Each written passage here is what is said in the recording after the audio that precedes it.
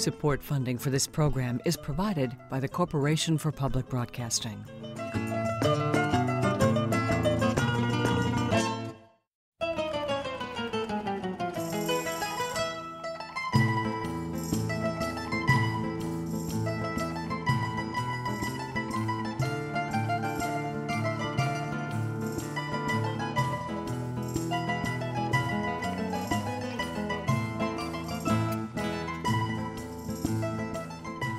For Milwaukee's Italian-American community, these summer fest grounds and the area nearby are sacred. Walking on this land and into the treasured Festa Italiana means stepping into history. It's here, in the heart of the city's 3rd Ward, where the majority of Milwaukee's Italian immigrants first settled. And it's here, at Festa, where generations of Italians have celebrated their heritage in festival style since 1978, with food, fun, music, and dance. Reminiscent of simpler street festivals and a faithful sense of togetherness. For some, it's an emotional time to pay homage to even richer traditions found in prayer and procession. And inside this simple tent, filled with almost 1,000 personal photographs, something very special happens for many others. Is that it? Yeah, this one here is my parents, well, Mom and Dad, and this is her sister Josie, her sister Frances, her brother Rocco. Sometimes returning home to Milwaukee and Festa and remembering what was can be bittersweet, as it was for Mary Locicero Maglio. I was born in Milwaukee's 3rd Ward in 1915. My family came from Sicily, near Palermo. My father came here in 1902. In 1904, my mother and my brother came to Milwaukee also. It's not like the old days. It's okay, but when we had the street festival, and when you knew, of course we knew everybody, you know, and as I say, everybody knew everybody. So like now I come back here and I don't know a soul. The old days, for the majority of Milwaukee's Italians, are where their personal and poignant stories begin. Their names, familiar or not, and their stories have defined generations. They've helped characterize a city known for its ethnic diversity and flavor. Storia Italiana Milwaukee tells of courage, hardships, faith, and family. Milwaukee's Italians cherish their 150-year-old history, a proud story they hope and pray will never end. We, the children of the immigrants, we feel tied to that. We don't want to lose it because we were a part of it. And yet, we have to resign ourselves to the fact that it's going, it's almost gone.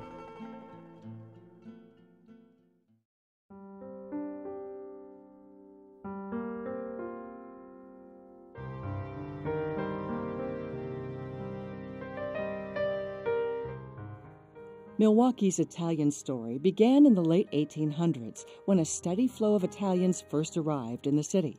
Many were male artisans from northern Italy who beautified the city's grandest buildings, including the Milwaukee Public Library, with Italian marble and tile. The heaviest immigration took place between 1890 and 1914. Close to 5,000 Italian immigrants had settled in what became Milwaukee's largest Italian community, the 3rd Ward, an area then bordered by Wisconsin Avenue on the north, Lake Michigan on the east, and the Milwaukee River on the west and south. The Germans and Irish were among the first to live in the ward, but eventually moved north and west following the devastating 3rd Ward fire of 1892. Ferocious winds fanned the fire that began at the Union Oil Company on East Water Street. 4 people died, and more than 2,000 people became homeless after the raging fire wiped out 15 city blocks. It was a turning point for the ward. As more and more immigrants continued to arrive, the Italians rebuilt a community of their own in the dense, poor residential district that offered them cheap housing. The area became known as Milwaukee's Little Italy. In Italy, they were considered the lowest on the social scale, the peasants. They didn't go to school. They didn't know how to read and write. But that didn't mean they didn't have it up here, because they certainly did. Men usually arrived first to find work and send money back home to loved ones. The immigrants who settled in the Third Ward came mostly from the island of Sicily, including the provinces of Palermo and Messina, and from southern Italy, regions including Abruzzi, Campania, and Calabria. Once here, they lived primarily in an area east of Milwaukee Street to the railroad tracks. Milwaukee offered these unskilled and penniless immigrants better jobs, mainly as city sanitation and utility workers, factory hands, and railroad laborers. They worked 6 days a week for $1 to $1.50 per day, some of the lowest wages in the city. Others became entrepreneurs in the produce business, including Milwaukee's first Sicilian, Agostino Catalano. A small park called Catalano Square at Broadway and Menominee in today's Third Ward is a daily reminder of those beginnings. The most successful merchants graduated from pushcarts to trucks to their own wholesale houses on a stretch of Broadway long known as Commission Row, an area that was the heart and soul of the local Italian produce community until the 1990s. There was work. That's why they settled there. We got to remember, too, well, this one call that one over, call that, we call that chain migration, okay? One comes, or gets a kind of a layout of everything, and then he starts calling the others to come over. That's how it was. Another group of Sicilian immigrants surfaced in Milwaukee's Third Ward in the early 1900s. According to Gavin Schmidt's book, Milwaukee Mafia, the city's Italian crime family came entirely from the area in and around Bagheria, including Santa Flavia and Porticello. Schmidt writes that when infamous mob boss Frank Balistreri died in 1993, the city's crime family died with him. A small group of Southern Italians also settled in West Allis, while a bit larger number of Northern and Central Italians found their Milwaukee home in the Bayview neighborhood south of downtown. There, most worked in a sprawling iron mill on the South Lake Shore. They came for the same reasons the Sicilians came or the Abruzzese came. They were dying of hunger, and they needed a new place to make a new life. Probably the most famous Bayview Italian was civil rights leader Father James Grappi. He was the 11th of 12 children of Italian immigrants Giocondo and Georgina Grappi, who came to Milwaukee in 1913. They founded a general store on East Russell Avenue. Their sons continued to run it until 2003, when time came to hand it over to a new owner with Bayview roots. Some of the Italian market's 1913 charm remains today, as does the Grappi name. Between 1915 and the early 1920s, younger families left the Third Ward for better housing in the Brady Street area on the city's Lower East Side. Still others, mostly Sicilians, remained in the Third Ward as more immigrants arrived to their new home in Milwaukee during the decades that followed. No matter where they lived, early immigrants shared an extraordinary will and an abundant amount of courage. Their journeys to Milwaukee defined their unquestionable character.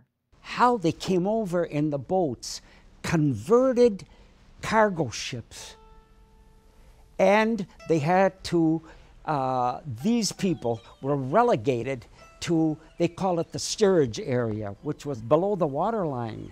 Imagine what there was down there. It was hard for them because, like, let's say that if there were Abruzzese on the ship in those days, well, they couldn't communicate with one another because they only knew their dialect. The country, the area they were from, the Abruzzese had theirs, the Sicilians had theirs, Neapolitans had theirs. All of them had a different dialect. My grandparents came here in the early 1900s.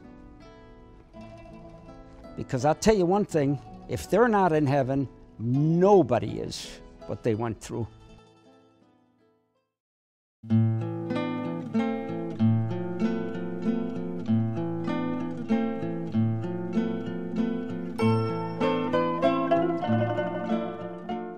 This photograph depicts the immigrant experience.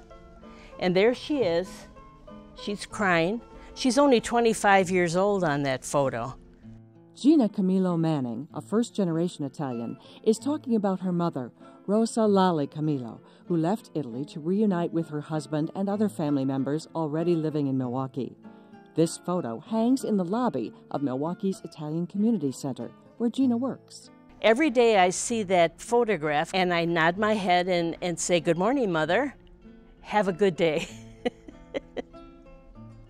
Rosa's torn and worn passenger ticket to this country is now a well-protected heirloom that better preserves her family's story.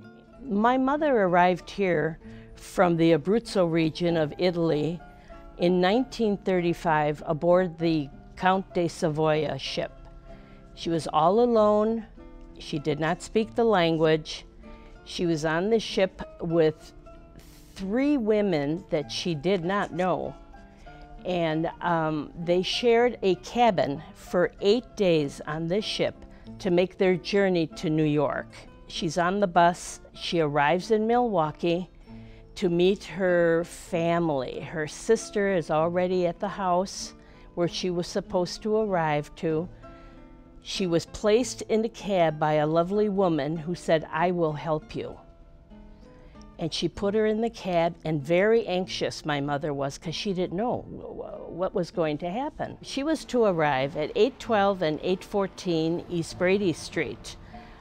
And the cab driver had her name and address, and he told her, "Do not worry, I'll take care of you." And my mother, prior to arriving here in Milwaukee, had sent, this is just a replica of the curtain that was to be put in the window so that she would recognize the home she was supposed to be at. I say that I'm going to see my husband, that I'm going to see my sister, and then for sure, that was just my mind that was working.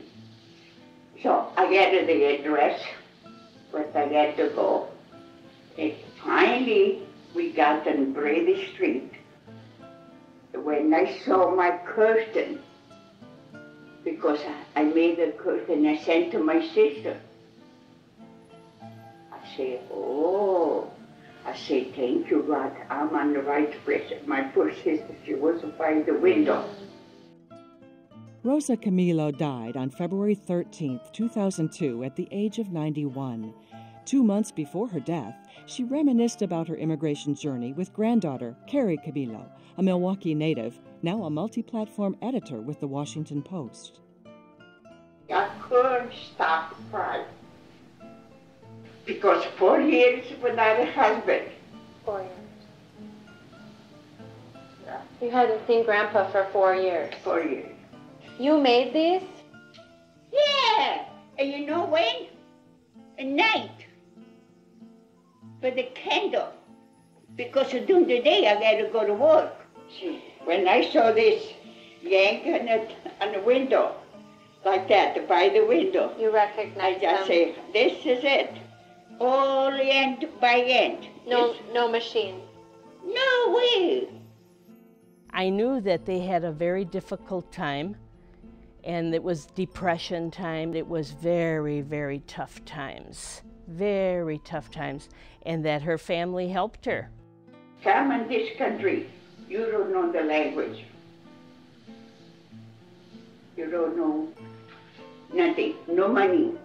You wasn't working. I was with my sister. God bless her. So my grandmother, Ann Mania, she was called. Many people pronounce the name Magna, but she pronounced it Mania. She came over when she was 12. Her father had already been here. He came over as a young man, I believe in his 20s. She came with 3 of her brothers, and they came on the boat, steerage.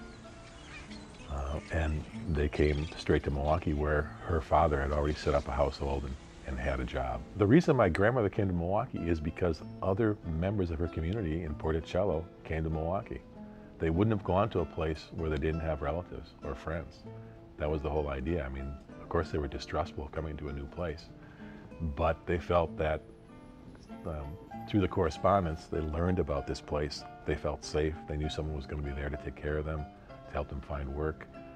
And if there was tragedy or if there was problems, you know, there'd be someone in the family or a friend to take them in, help them out. Because there was a padrone there, someone they knew, who oftentimes introduced them to the local store or helped them get a job or showed them how to vote, helped them find apartments. And they went to the same church and the same social organizations. They lived together in this kind of tight-knit community. The first generation benefits immensely from having what is called an ethnic enclave, where people from your same village or your same city can help you navigate these new surroundings. Being able to shop, being able to obtain services in your own language while you're still learning English was very important. Italian culture is really regional, it's local, it's not national. Those people didn't think of themselves as Italian.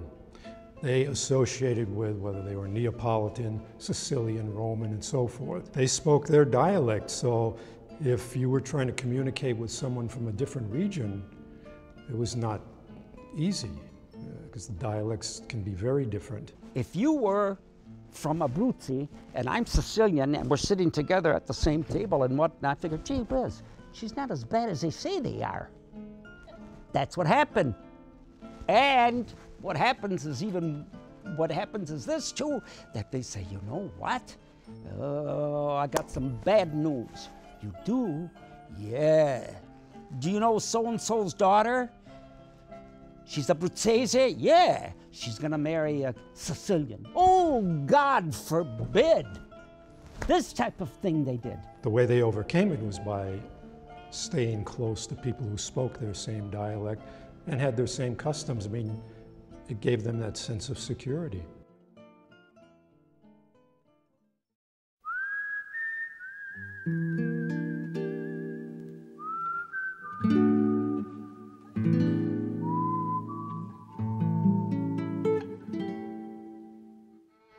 It was a tightly knit, self-serving community.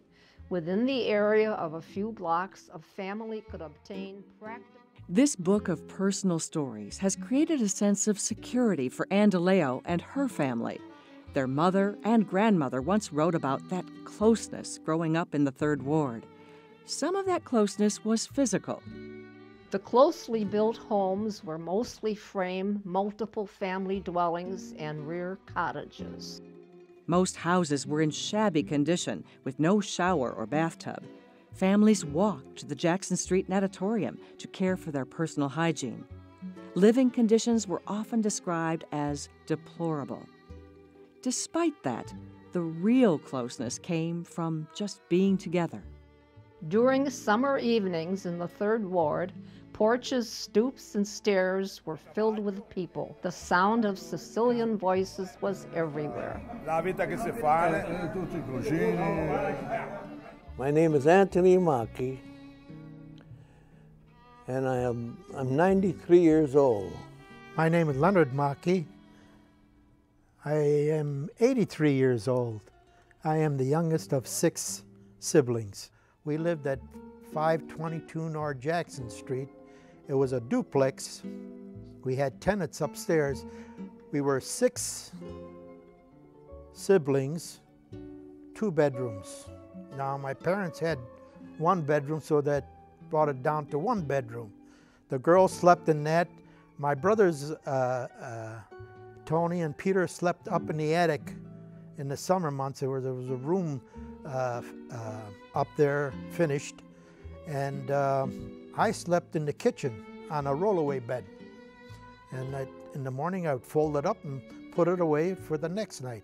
There was a lot of togetherness, and it was a happy house. There was never a lock in the homes, and we could go in and out our friends' homes without knocking. We were so welcome, and the parents took care of other people's children. Our dad was in the produce business, so we were never lack of fruit and vegetables in the home. We lived very comfortable compared to many of our neighbors, because he was a pretty good. He earned a pretty good living, my dad.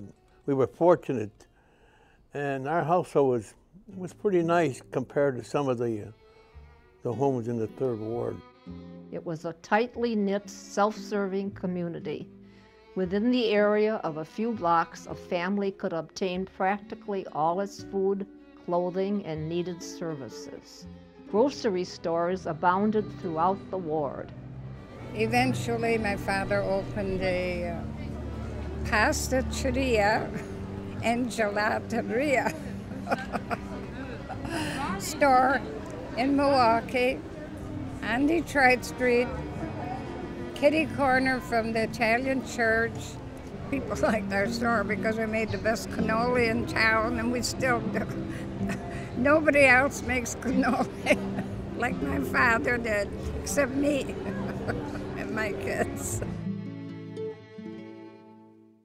My grandmother, Anna Mania, and later Anna Mania Dunst, I grew up the oldest daughter in a family of 10.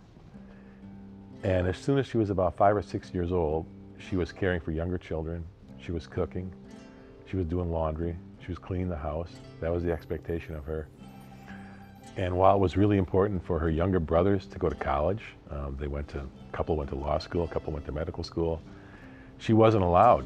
It just wasn't the place of a woman, a young woman, in those times, in the 1920s, to go on to school. In fact, she had to fight to get to high school. She talked about the piecework that she did, sewing, and how her friends weren't really spending the days as 10-year-olds or 11-year-olds or 12-year-olds out on the street playing hopscotch or playing games. They were expected to do work. All through my childhood, playing was frowned upon, especially by my father.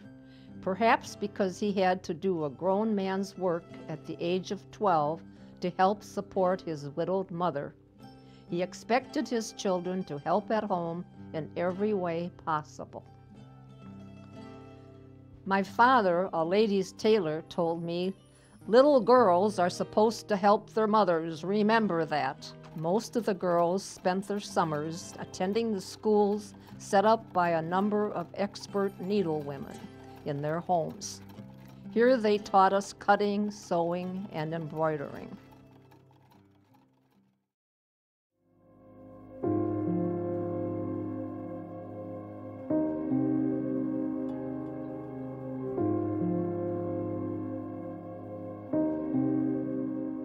Like most of my classmates living in Little Italy, I ate many dishes and foods at home, heavily flavored with garlic. My grandmother did talk about prejudice against Italians. She had a couple stories. One was when they first came to Milwaukee, they did not move to the Third Ward because her father wanted to send his kids to a school where there wasn't just Italians. And actually, after a year or so, he felt like he had to move because his sons were getting physically abused and getting beat up on the way home from school. And so he kind of acquiesced and decided to move to the Third Ward. Like most of my classmates living in Little Italy, I ate many dishes and foods at home, heavily flavored with garlic. That was the era when garlic was a lowly, unwelcome flavoring in polite society, synonymous with foreigners, particularly immigrants, and definitely un-American. It was the look I saw on Miss Hickey's face whenever most of us fifth graders came in close contact with her. The look that made my 9-year-old self wince when I heard the whispered charge often leveled at us, "Little garlic eaters." I continued to suffer in unhappy silence during my years in elementary school because Papa's command was an adamant, "Eat what your mama cooks." You hear a lot about prejudice and racism, and this is a small form of it. And even to this day, my mother, he uses garlic sparingly because of that story. And in my generation, I use a lot of garlic. I think I'm trying to make up for that loss of garlic over a couple generations. Illiterate as many were, they found English a difficult language to learn. This isolated them from the rest of the city.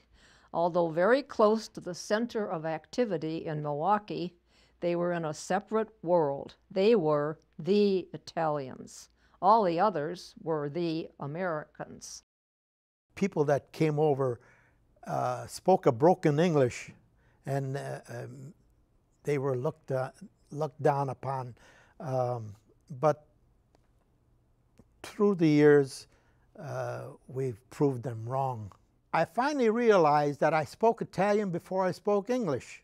My mother was here 72 years. She never went back to the old country, and she spoke broken English. So if we had to communicate with our mom, we would have to speak to her in Italian. Otherwise, we'd have a lack of communication. But she understood what we were talking about if we spoke in English. She played kind of dumb, but she knew what we were talking about. Most of us went to Lincoln High School, and back in the early 20s, there was early 30s, excuse me, there was a football team, and they won the city championship. They used to call the signals in Italian, so the opposition didn't know what was going on, where they didn't know when the ball was going to be snapped. So that's one way of beating the opposition. That was the 1926 team. Okay, I said. 1926, that was, they had the singles in Italian. I was born on Brady Street. Growing up in Milwaukee, during that time, I know we had many other people and friends from the Abruzzo region. When my father and mother sent me to Maryland Avenue kindergarten, I could not speak English. And they held me back a year, my father with an interpreter saying, "Why do you hold her back?" "Well, she doesn't speak English." "Well, that's why I'm sending her to school, so you can teach her how to speak English."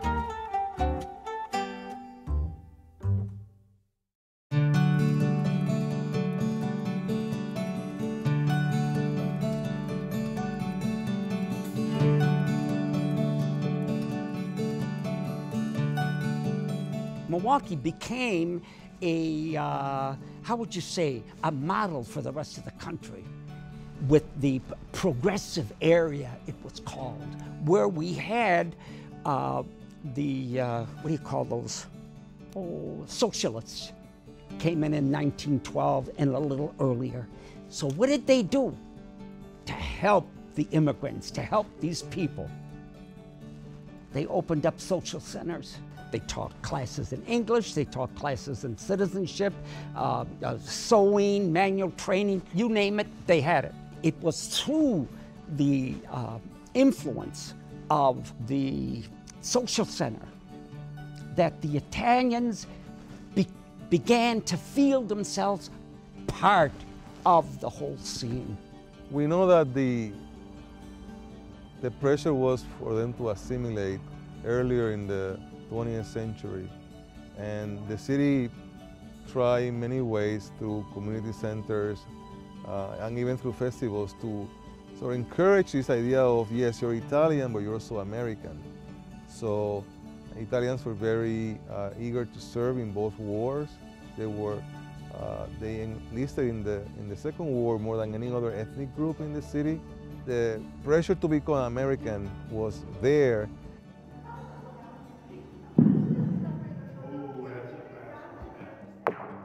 I do see the ICC as a modern-day social center. I mean, you still have a lot of people that meet there on a daily basis and have lunch together. They'll play cards, or they play bocce. They do all that kind of stuff. So it is a social place. Italians, Sicilians, we're all one community within the Italian Community Center. And I think that ethnicity, that's why we're all such proud people. We're proud to be an Italian. The Italian Community Center came up because there were those that were from the Third Ward that remembered the old festivals and remembered the camaraderie. The profits from Storia Italiana was the impetus for us to build an Italian community center and also to buy the property down there. That's a lot of property that we own, 16 acres. So, in fact, years ago, they had a sign that they used to put out every festa on our building. This is the house that Festa built.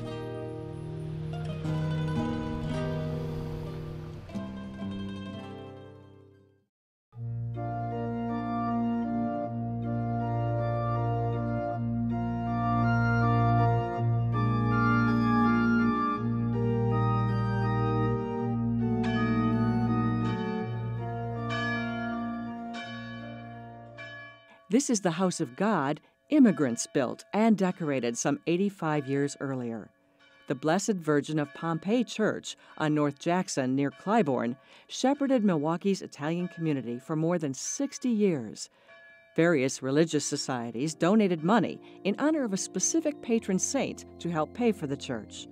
Substantial monetary donations from wealthy Milwaukeeans helped the Italians finance the rest of the $10,000 needed to make Pompeii Church a reality. Archbishop Sebastian Mesmer laid the cornerstone on October 9, 1904. For the church's 50th anniversary in 1954, the outside Cream City brick was painted pink, following a tradition of pastel-colored churches in rural Italy. From then on, it has been affectionately known as the Little Pink Church, as originally described by the Milwaukee Journal. The church that seated several hundred worshipers became a huge, faith-filled hub of prayer and fellowship. Sunday was a special day. People arrived dressed in their best even before the church bell had announced the high mass. They met outside to chat with friends and neighbors. In the church, all the men and boys sat on one side, women and girls on the other. The parish priest gave his sermon and the announcements in Italian. We were baptized there, we were confirmed there, we had First Communion there.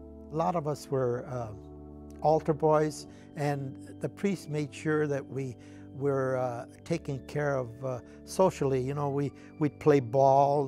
They had a big room in the basement of the church. We would have boxing. Later on, the priest brought a projector and a screen, and he would show movies. Religious, of course. In Europe, in any community, the church was the heartbeat of the community. It was the gathering place. Life started there and life ended there. In 1905, 1906, one of the groups that came from Italy honored the Holy Crucifix. And they were the first to have a festival in the Third Ward. No one else had ever done that. When we had a festival, regardless if it were the Italians from West Dallas, Third Ward, Brady Street, or Bayview, they came to the festivals. They enjoyed the festivals. Now, what were these festivals made up of? Well, we had all the delicacies that are at Festa Italiana now. And of course, the non-Italians that came into the Third Ward had their first taste of pizza, of calamari, of whatever else they might have, cannoli. That's how it all started. And they would shoot off these aerial bombs as salutes to the saints. Well, people walking down Wisconsin Avenue thought, well, what are those crazy Italians doing down there? Well, they came down and fell in love with it. To have a procession of a religious statue in a secular place down the streets of the Third Ward, that's why at Festa we now have also the Mass and procession, because that was the quiddity of the festival, was the Mass and procession. Hail Mary, full of grace, the Lord is with thee. Faith was very important. I think to this day, people put some validity into their religion, reason being they were brought up that way, and it was instilled in them from childhood, and I don't think too many strayed away from their beliefs. In the late 1960s, urban renewal changed everything for Milwaukee's Italians. Their beloved Little Pink Church became the center of controversy when city leaders decided to tear it down to make room for highway expansion. The congregation desperately tried to save their church, but their attempts failed. On July 30th, 1967, parishioners held the last procession and high mass at the Blessed Virgin of Pompeii Church. 8 months after the city declared the church Milwaukee's first historic landmark, the wrecking ball showed up. The Little Pink Church met its fate in early October 1967. The loss of the church left behind a trail of crushed spirits in the community. An historical marker on Jackson between Clybourne and St. Paul is all that's left as a physical reminder of the Little Pink Church. Emotional scars remain for many. Perhaps it was divine intervention that St. Rita of Cascia Church on Pleasant and Cass Streets in the Brady Street neighborhood became the new faith home for more and more of Milwaukee's Italians. Immigrants founded this rather intimate church back in 1939. Today, it's part of Three Holy Women Parish. Rita is the saint of the impossible, who had a very difficult life of her own. We celebrate God's goodness to us as at the beginning of Mass, we trust in the power of God's everlasting love. She sustained it through the power of undying faith. And so what I see in terms of Rita, the saint of the impossible, for us here, is that we have to stop thinking so much about fear. And we have to start living more in hope. Jesus being lifted up on the cross and taking all of us with him on the cross. What I see here is just the people that have stayed here. They're so wonderful. I have wonderful parishioners. And they really are ultimate in hospitality. They love their heritage. But when I came on as I was the first Polish priest of this parish ever. Before that, in fact, the priest that was my predecessor was German. He was the first non-Italian that was pastor of this parish. What I've seen is a great amount of adaptation. And what we're seeing now too is that with even the old timers, they're seeing the pews fill up now, and they like seeing the youth that are coming. So our church is filling with youth again. And they like the sense of the young people who, interestingly enough, love all the traditions, though they might not have the emotional and intellectual access to them as to how they came about. They love it when they come in here and they feel that sense of Italian hospitality, the camaraderie, the catching up before Mass begins, the chatting, but they also love the statues, they love the tradition of the procession, they love that fact of tradition, which I think what's happening here, so the older people who are here are kind of the core group that might be getting a little older, are finding some joy because they're seeing the traditions passed on.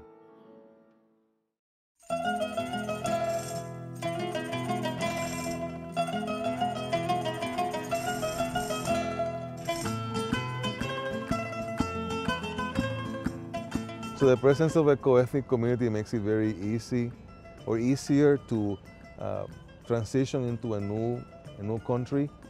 But over time, the need for such a strong ethnic community declines because the second, third, and fourth generation attain better and more education, better jobs. And when they do that, they desire to have better housing.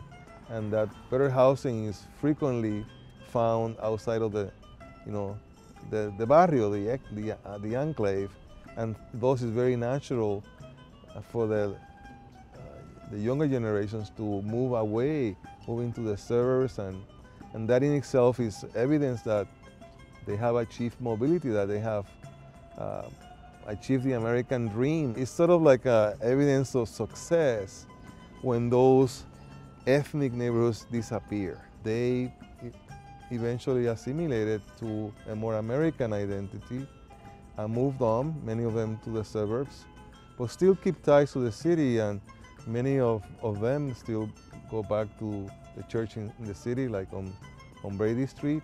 They go to church there and they buy their groceries from Gloriosos. I think at that time, you had more of this family. We were all Italians. Then the children grow up. Maybe they marry non-Italians. Now you kind of break up. We still want to teach them the way we were brought up, but that you lose that as the generations go on. But for us, it was a common thing to have the big pasta dinner on Sunday, or a 7-course meal that an aunt was making somewhere else, and that was common every Sunday. We'd be doing something with family. So I think there might have been a stronger family relationship at that time, whereas today we're all so busy. We're all busy. I know how I was raised, and you try to use that on your children, which I think we did. And not married to an Italian, but George will still understand me if I say some words in Italian, certain words. I don't feel that the younger generation has any concern whatsoever about their past. Maybe when they're older, they might begin to look to it. Oh, my hope is that they carry on the experience. I mean, just the Italian Community Center, the culture, and everything that we do there within the community. I hope that they feel they can't leave it all up to the elderly. We need some young people to carry on what we started. You know, my goal is to try to drive the younger generation back in, you know, let them understand that, you know, this is your culture, this is your heritage, this is who you are. I'd primarily like to see, you know, people be more engaged in the sense that, hey, you know what, this is what I'm about, you know, and this is, you know, I take pride, or I strongly believe in what my, you know, my ancestors did for us.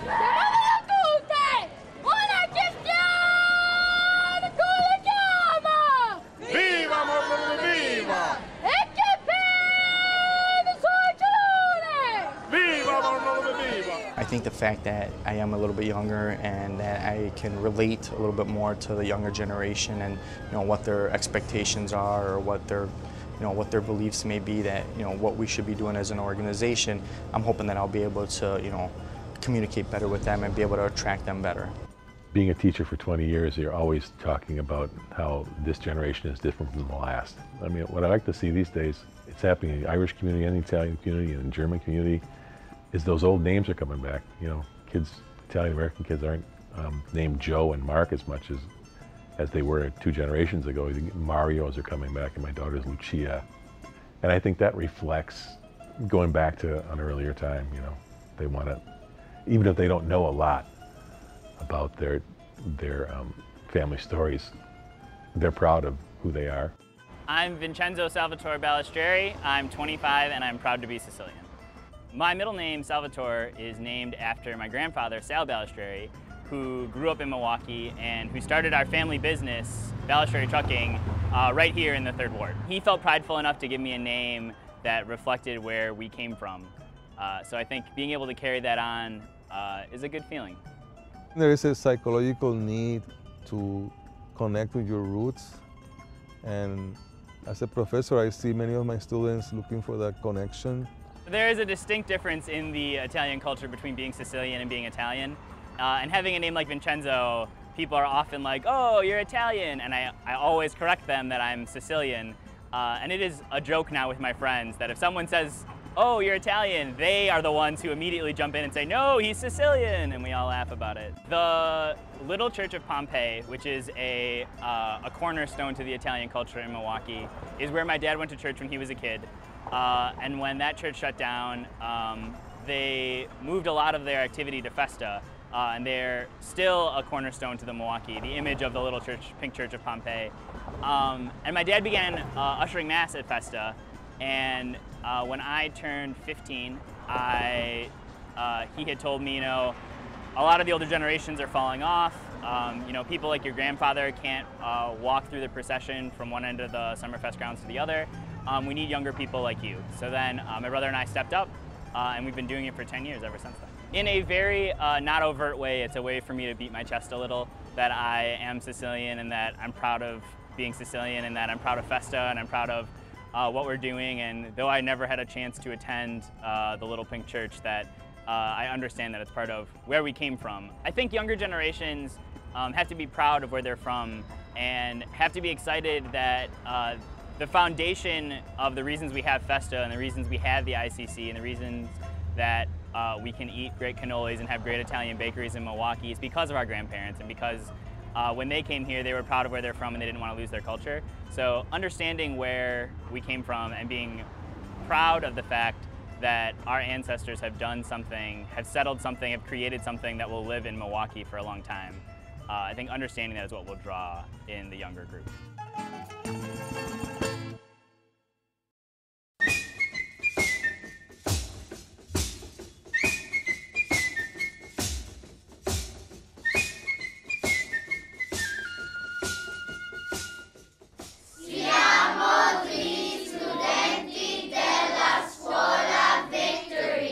Language is the way in which one generation hands down the traditions of a culture to the next generation.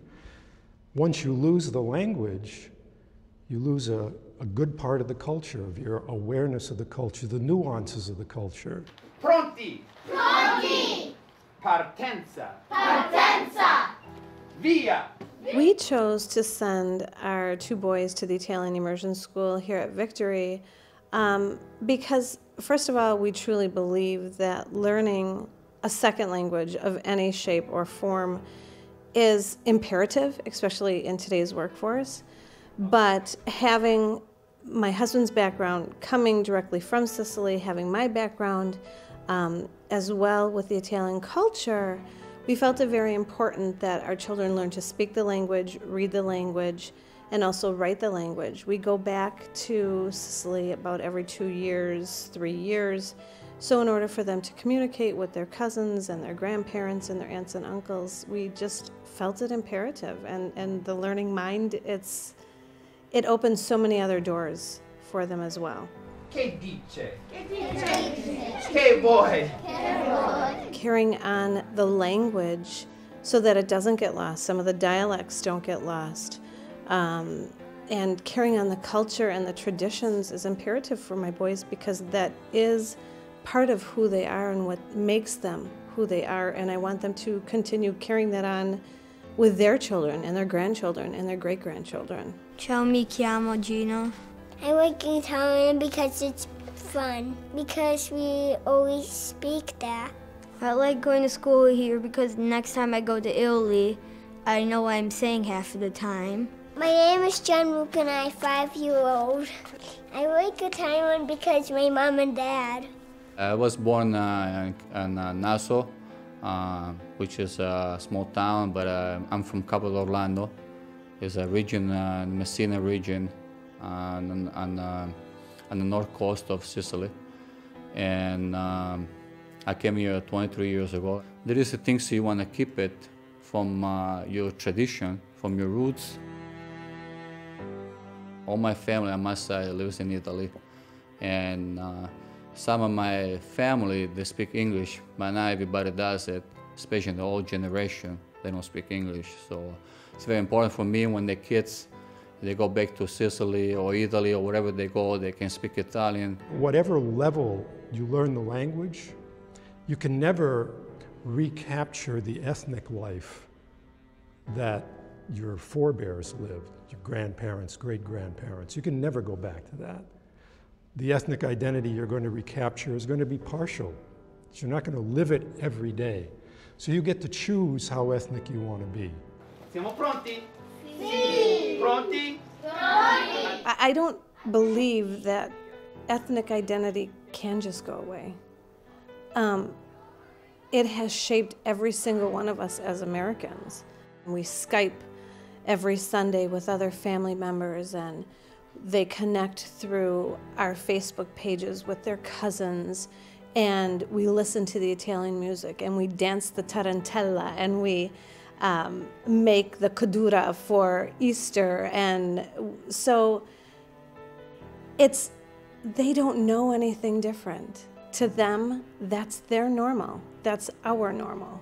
As my boys are first-generation Italians, I have seen them be ridiculed at times for when we're speaking to them in public. People have turned around and looked at us and said, "Speak English."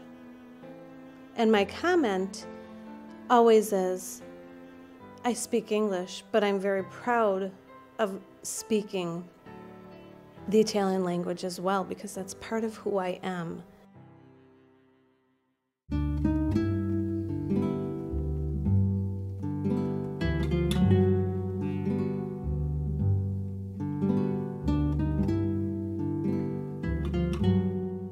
Milwaukee's Italians are, without question, proud of who they are and even prouder of their roots. Italians make up just under 4% of the city's population today, behind the German, Polish, and Irish. Numbers aside, their imprint in the Milwaukee area remains strong. Italian culture continues to pepper Milwaukee's landscape with restaurants, shops, and Italian-based arts and entertainment.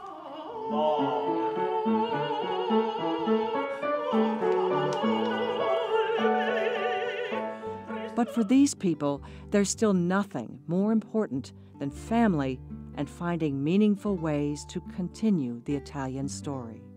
I think people remember their stories. I mean, I have stories from my grandmother I'll never forget. What I love a lot about her is that once she was independent and was married, she was free to go to college. And she did. She strapped her young child on her back. She went to what was down her college. She got a degree and she became a teacher. And she taught Italian, she taught French, she taught Spanish. And she kind of inspired me to be a teacher. I try to cook like my mother taught me to cook. I grow my own tomatoes for canning, and I make sauce, and my children wait.